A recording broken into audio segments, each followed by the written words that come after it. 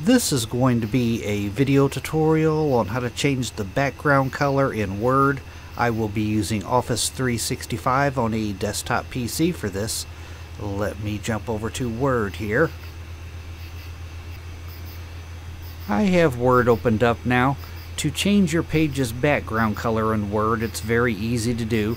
First thing you want to do is go up to the top up here, and you want to select the Design tab, Design.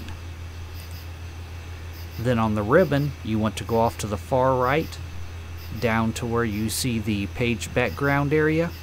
And right here, page color, you want to click on page color. Then you can select one of these theme colors here. If you hover your mouse over these colors, it'll give you an example of what your page will look like with that color.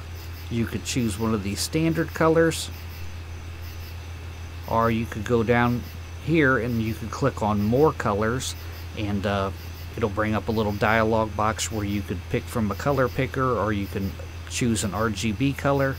I'm just going to select one of these theme colors here. I'm going to select this one right here, and that is how you change your background color in Word. Thanks for watching.